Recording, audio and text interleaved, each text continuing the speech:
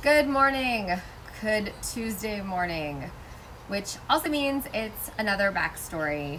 Tomorrow is the interview that I did with Marte.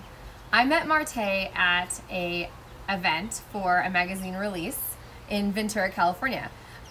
It was a really fun event, and I was walking through the event kind of checking things out, and I saw Marte, and as I describe, he kind of had this mean mug, kind of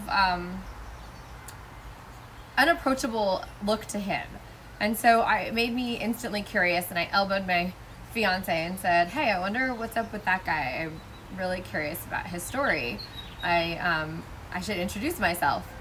So as time went on, I saw him again around the party, and so I went up and introduced myself, and we set up a time to sit down and talk. Marte is the first person to kind of flip the script on me. I asked my initial question about what people think, other people think the first impression of them is. And he turned it around and asked me what I thought my first impression of him was. And so tune in tomorrow to the full interview and find out how I answered him.